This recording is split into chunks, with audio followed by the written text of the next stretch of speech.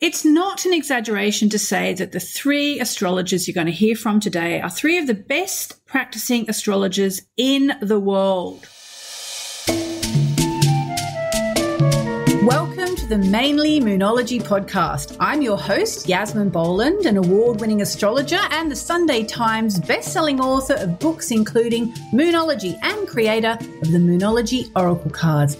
My intention for this podcast is to help you understand how you can create your dream life using mainly Moonology, the moon, as your guide. This week, we're getting a Mars retrograde. What this means is that the planet Mars, also known as the planet of blood and war and desire and chasing our dreams and anger and fighting and determination, and by the way, sex, is going to appear to go backwards in the skies from our vantage point here on Earth. It's not really going backwards. It's an optical illusion, but in astrology, it has a certain significance, which astrologers have been watching play out for millennia, hence the conclusions we've come to.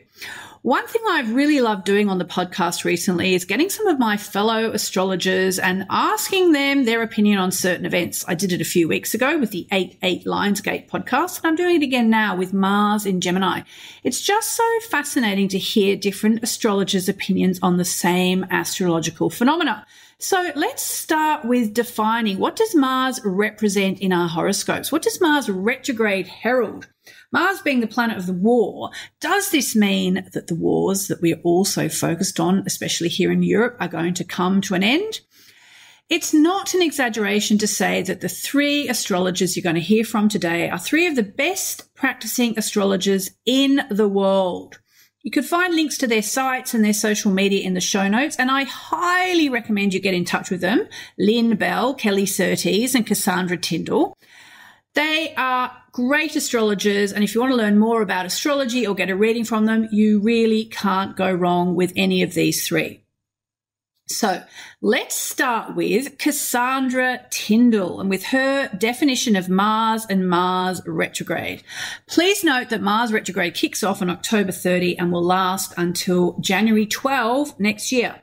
So Cassandra Tyndall is an astrological consultant who tells me she finds immense joy in helping people unravel who they are and where they're going via teaching this mystical and magical thing we call astrology. So Cassandra Tyndall, Cass is an astrology teacher, and through her online teaching platform and her monthly Golden Circle Club members area, she connects with thousands and thousands of astrologers every single month. She's also taught at some of the world's most esteemed astrology conferences, and she is a part of the Water Trio Astrology podcast, if you'd like to check it out, which she does along with Alicia Youssef and also Kelly Surtees, who's also going to be on today's episode. You can find Cassandra at her website, cassandratyndall.com, and there's a link to it in the show notes as well. So I started by asking Cassandra, who and what is the planet Mars, and what does Mars represent in the horoscope and in astrology? Mars is a planet that symbolizes our initiating qualities, our drive, energy, and mojo, how we assert ourselves, basically how we get things done. Mars is also known as a warrior or a planet of war. Gemini is an air sign. It's mutable in its quality, so multiple ideas, a busy mind, it's scattered, data, information, all of those kind of logistical things are Gemini's domain. So when we put these two qualities together, this can show a variety in the actions that we take, which might sound appealing, but let's face it, activity and achievement are not always the same thing. So when Mars goes backwards from our perspective, it can be a frustrating time. Mars wants to go, it wants to have action, accomplish things. So Mars retrograde will denote a period of fluctuating energy. So you may discover that one day you feel like you're ticking all of the boxes and getting everything done.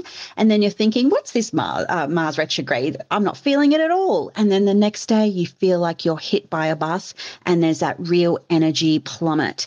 That is totally normal with Mars retrograde. Lynn Bell has been practicing astrology for over 40 years. Her approach comes out of many years of client practice, teaching and speaking at the CPA in London and now at MISPA and Astrology University Online. Lynn is known for her incredible creative depth. She's lectured at conferences all over the world and has given many, many keynote speeches as well. Her archetypal approach fuses psychology and spirituality. She's the author of multiple books, including Planetary Threads, Cycles of Light, and she's a co-author of the Mars Quartet. She was the 2016 winner of the Charles Harvey Award for Services to Astrology, and you can find her at lynnbellastrology.com. Plus, we have a link in the show notes. When I asked Lynn about Mars retrograde, she immediately pointed out something which has always struck me as extremely important. When a planet is retrograde, it means it spends longer than usual in one part of our chart, highlighting that part of our horoscope and therefore that part of our life. So say, for example, you're Sagittarius rising, then Mars will be retrograde in your love zone, your 7th house. So there's going to be more emphasis on that part of your life, your love life, during the retrograde. So before we hear from Lynn, here's a quick summary of where Mars retrograde is going to be for you. For reasons I won't go into here, it's absolutely crucial that you listen to your rising sign if you want a really accurate prediction of where the Mars is going to affect you. That's because by looking at your rising sign, you are effectively looking at the chart for your time, date, and place of birth, rather than just for your sun sign or your star sign. If you don't already know your rising sign, just go to moonmessages.com/free chart and you can find out for free.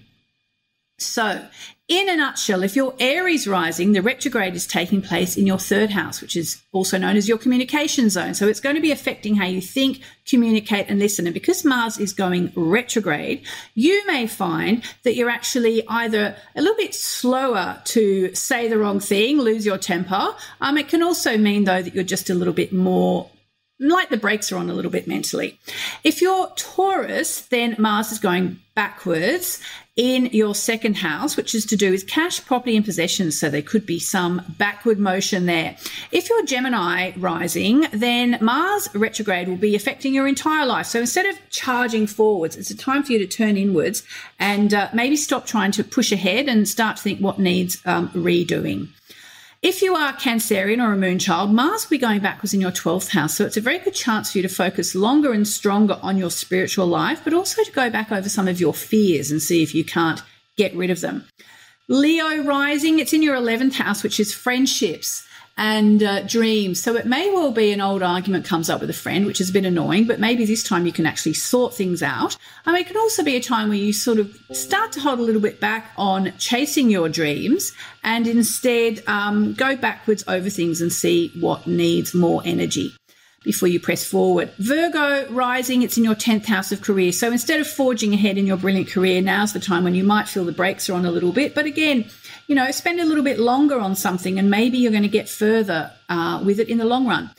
Libra rising, it's taking place in your 9th house. So on the one hand, this can mean some frustrations and delays when it comes to travel and study, but it can also mean actually going back and revisiting somewhere during the Mars retrograde that you've been before that's meaningful to you. If you're Scorpio rising, it's taking place in your 8th house. Now, this 8th house is your sex zone and one of your 2 money zones, but Mars is also the sex planet. So that's kind of interesting. So you've got the sex planet reversing in your sex zone. So yes, you might have sex with your ex, or you might just find that your sex life is going a little bit backwards and feeling a bit frustrated.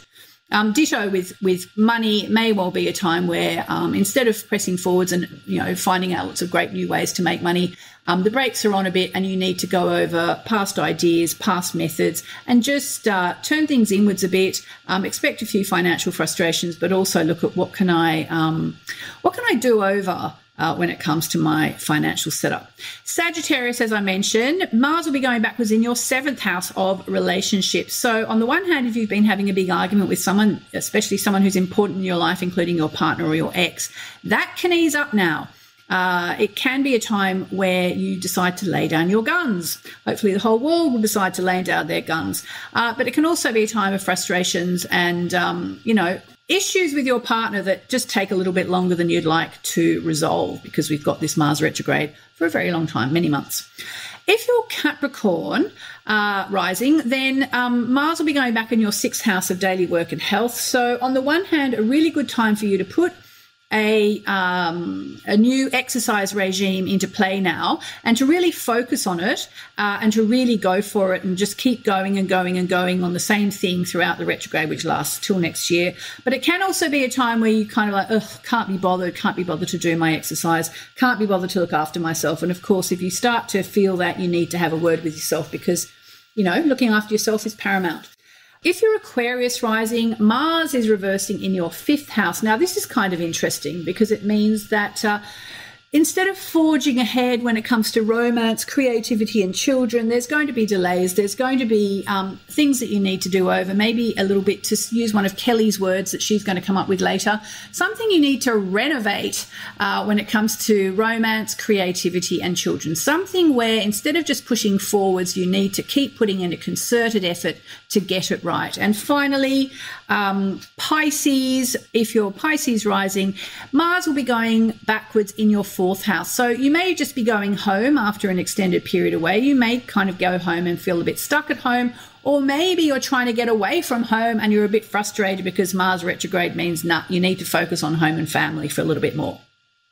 So let's talk a little bit more about the fact that the retrograde means that this part of your life that I've just mentioned is going to be triggered for the next 7 months while Mars is retrograde. Here's what the amazing Lynn Bell had to tell us. One of the things that's fundamental about any planet going retrograde is that it becomes more potent. And particularly a fast-moving planet like Mars suddenly weighs in on a particular part of the chart. My experience of these retrogrades is that they intensify the place that they're stopping, the place that they're making a station in your chart. I've found them to require lots of responses, very active, very busy times. Now, we normally think of a retrograde as a time of stepping back from our usual way of functioning. And one of the possibilities with retrograde Mars is that it can be a little regressive, particularly in Gemini, which is a sign that splits things in two. Now I'd like to introduce the 3rd and final astrologer whose wisdom we're going to be listening to about Mars retrograde on this podcast. Kelly Surtees is a consulting astrologer, teacher, writer and editor, and like all 3 of the astrologers you're hearing from today, someone I consider a friend.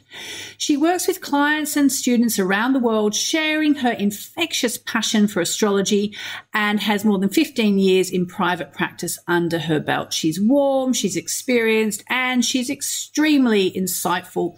Kelly loves exploring astrology's history, and also in her personal life, loves escaping into the ocean. Her specialty areas include career, life direction, health, fertility, love, health, and happiness. Oh, I think we said health twice. Maybe it's a double whammy for her. Kelly meets clients and lectures throughout the USA, Canada, and Australia, though she makes Canada her current home. You can connect with Kelly via her website, kellysastrology.com, and there's a link to that and her membership area in the show notes. So I asked Kelly, what's the number one thing you think people should know about Mars retrograde in Gemini?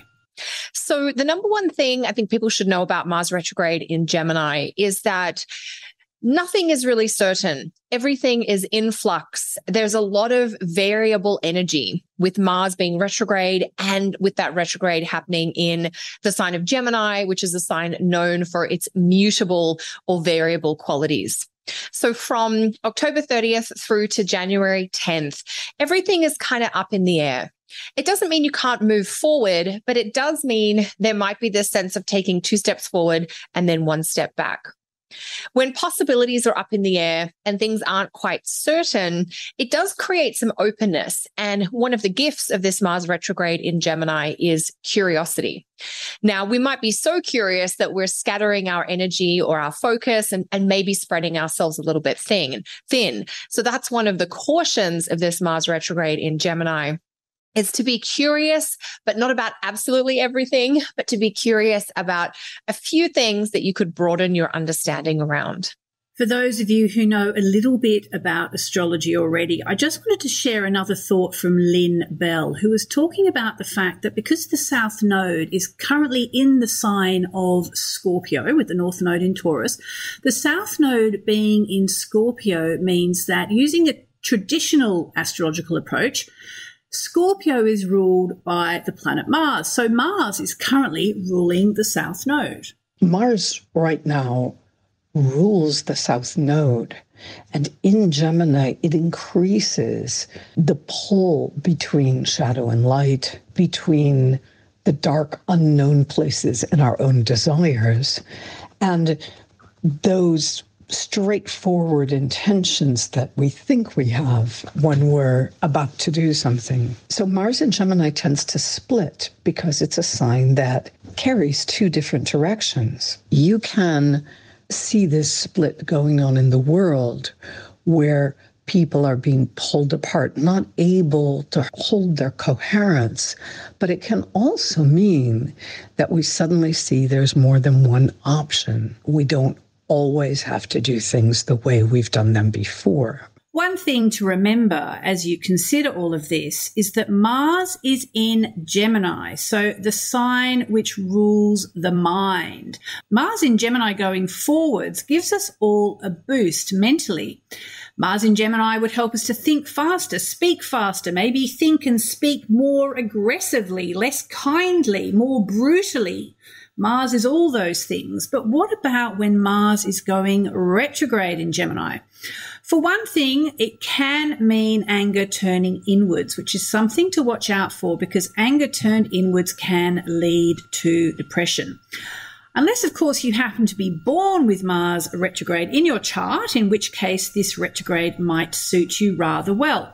You can find out if you have Mars retrograde in your chart by going to the same address I gave you before, moonmessages.com/free chart, and just look to see if there's a tiny little red RX after your Mars. If there is, it means you have Mars retrograde.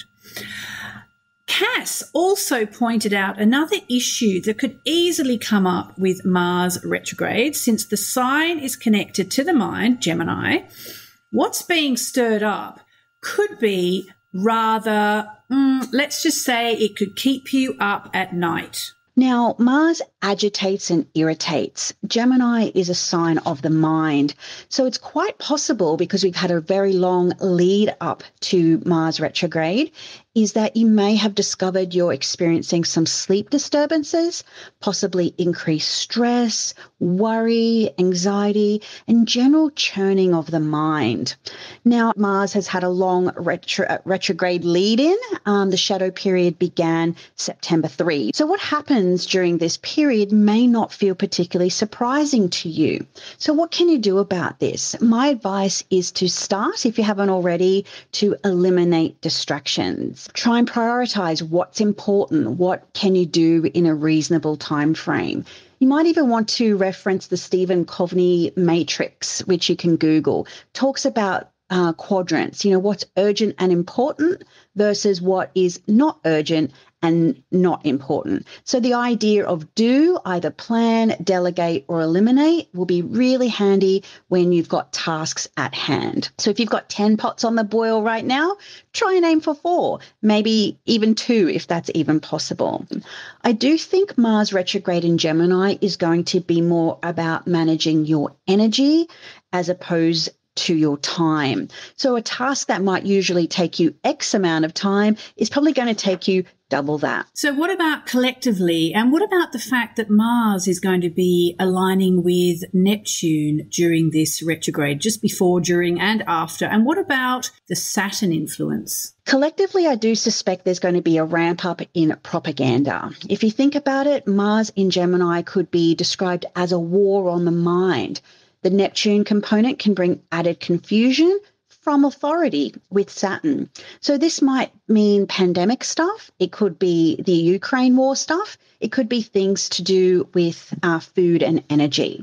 Kelly added that she feels Mars retrograde is going to be a time to pull things down and redo them like a renovation. It was interesting to hear her perspective. One way that I'm thinking about this Mars retrograde in Gemini is this concept of renovation. And if you know your personal birth chart and you know the house where you have the sign of Gemini, think about undergoing a type of renovation or renewal around the topics of the Gemini part of your chart. Now, not everybody will know their chart. So even if you don't know your chart, just think about this time frame through November and December 2022 as a chance to kind of pull apart, rearrange, and then put back together at least one area of your life. So you might have a particular project or topic that is on your mind, or that you want an area of your life that you want to improve or update. And one way I've encouraged people in my membership to work with Mars retrograde is to think about an outcome that you'd like to have, say by February, March of 2023, or a goal that you might like to have achieved by February, March of 2023. Even though the retrograde of Mars ends in January of 2023, Mars will continue to spend time in Gemini until late March of 2023. So that's why I'm looking at that time frame. So notice the things that you get irritated by. Notice what you're frustrated with, and see if you can kind of accept the challenge of making an improvement. We know Mars loves a challenge. He loves a project. When Mars is involved, we do want to feel like we're doing something or taking action. And when Mars is retrograde, sometimes our action taking can be about cleaning up unfinished business from the past, or it might be moving forward with this larger project or larger undertaking.